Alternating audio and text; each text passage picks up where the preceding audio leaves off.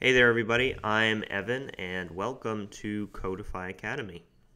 As I said, my name is Evan, I'm lead mentor here at Codify, so you will be hearing from me a lot, not just through these videos, but also in our Slack workspace, likely in your classes, social media. You'll be hearing from me all the time. You'll be sick of me.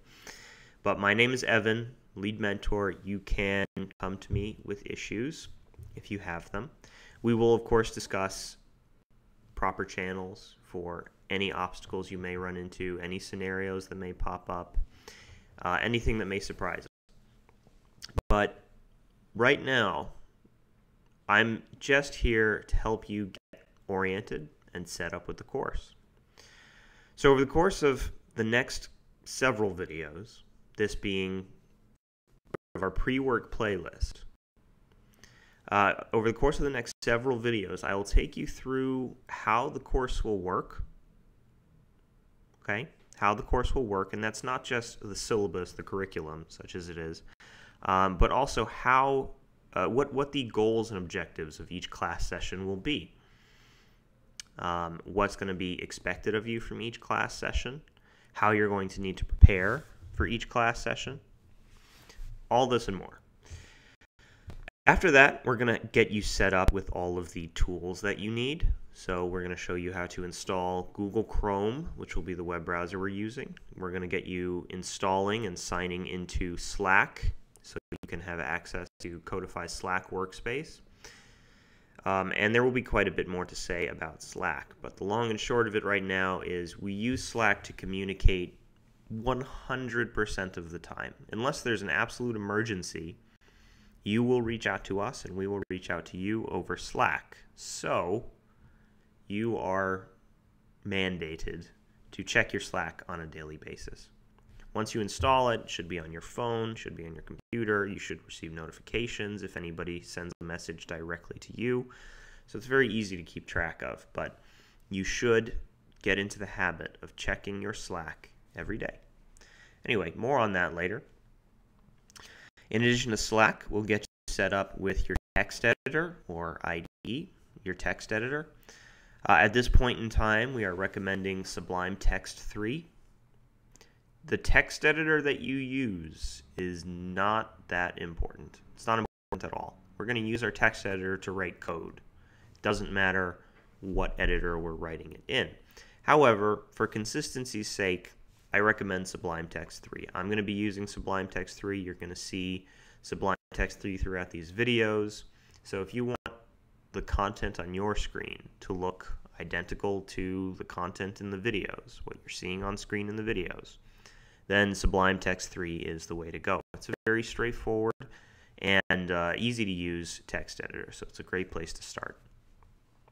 After that, we're going to have you set up the file structure on your computer that you will need to start coding, which means we're going to help you set up your Codify folder, and we're going to help you set up your all-important template folder.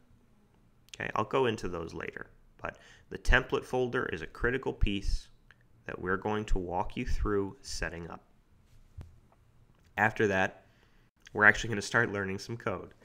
There will be a brief intro to HTML and CSS, the two languages with which we'll start. We're going to start off at a pretty easy pace, pretty nice and slow pace. Not going to be an information overload just yet.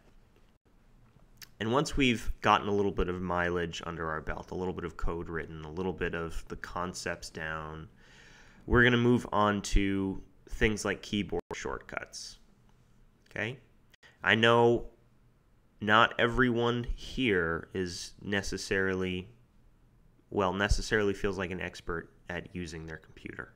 And that's not unusual at all. That's not uncommon. If that describes you, don't panic. Don't worry. This is still for you. This can still be for you. Okay, so we're going to take you through some very, very helpful keyboard shortcuts and ways to make your lives easier as you code, or as you use your computer for anything at all, really. In addition, we will talk about commenting your code, what that means, what it's for, and why you should always do it. After that, we will dive a little bit deeper into HTML and CSS. Not too deep. We're going to show you some more. We're going to review what we've already discussed, and we're going to put together our first website together. After that, you will see me replicate an existing Codify website.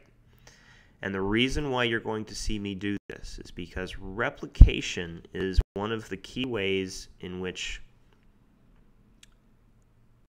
you will be exercising those coding muscles and flexing that frustration muscle in the first weeks of this course. Replication is a huge part of learning to code. Okay, and I don't want you to think of it as copying.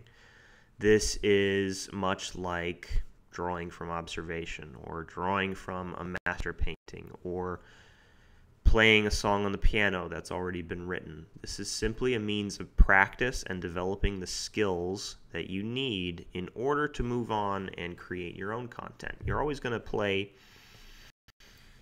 Mozart on the piano before you start composing your own music. You're always going to play Van Halen on the guitar before you start writing your own songs. Okay? So that's what you're going to see. And the reason why you're going to see it is because I want you to understand how to approach it, how to do it, how to get yourself set up for it. And hopefully it should help resolve a lot of your guys' questions before you even have to ask them. Okay?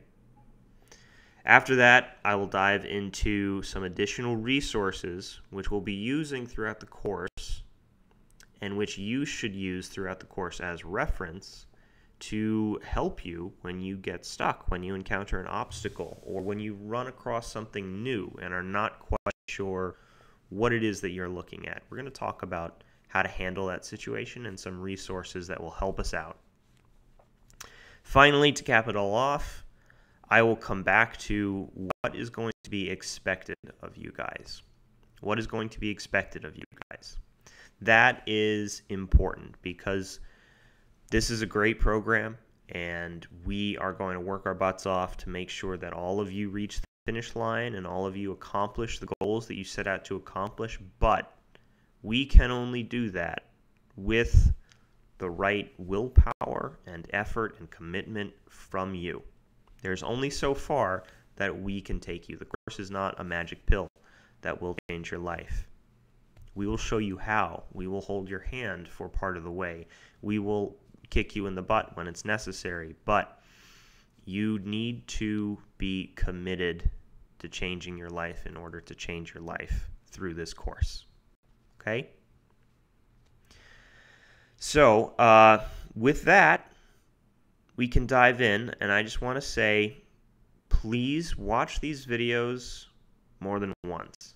At least the ones which aren't about downloading the tools and installing Google Chrome, things like that. Watch the videos more than once. What I really recommend is watch the video and then watch it again and code along with it. Okay? Watch the video once. Just watch it. Just absorb it. Be an active watcher. But then you're going to need to watch it again and code along as I do things. Okay?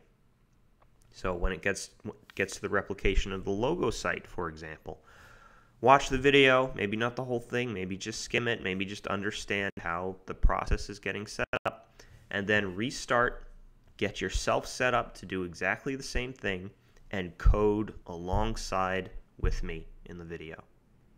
Do this now, because this habit, even if it feels unnecessary, or even if you think you already know a little bit of HTML and CSS, you can skip all of this. Please, please, please bear with me and do this, because this habit is going to be critical later on. Okay, I promise. With that, thanks guys for listening to